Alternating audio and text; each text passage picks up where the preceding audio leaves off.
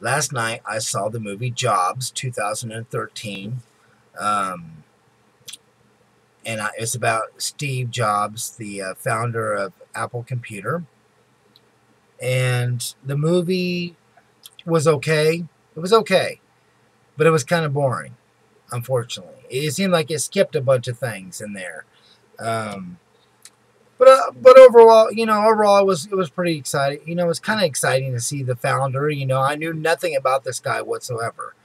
But personally, I hate Apple computers. I have never liked them.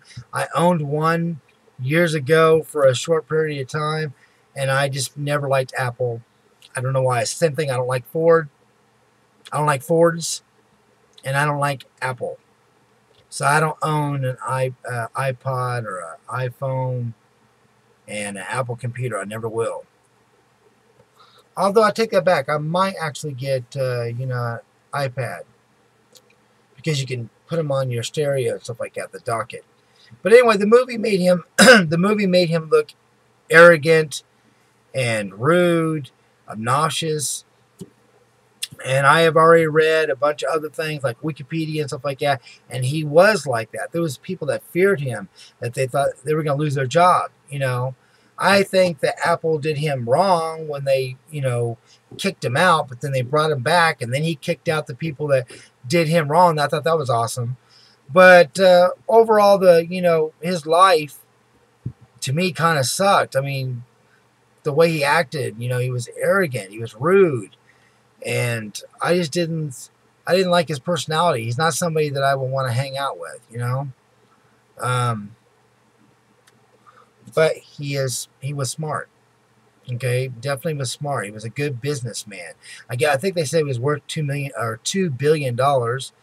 Um, yeah, you can't say he's stupid. And also, I have to give him credit where credit's due because of the things that he's done. Computers are the way they are now because of the competition and stuff like that. If it was just him, things would probably go slower. But when you have competition, people bringing out computers and they're better than yours, then you're going to make another one that's better than theirs. And so I think it pushed computers, period, to get to where they're at now. And computers are awesome versus the one I had when I first started. I had 386. And no, I actually did have an Apple computer once years ago. And personally, I thought it sucked. And I'll never own one again. But I mean, we're talking about way back. Okay, so you had it was like not pieces, but it wasn't in a one unit.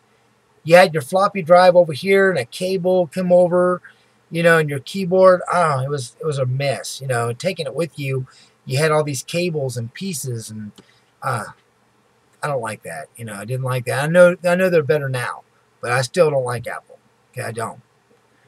But anyway, back to the guy. He wouldn't even accept his daughter when she was born. I've been here for my boys ever since the day one. And I've been raising them since Maverick was 3, and now he's 15.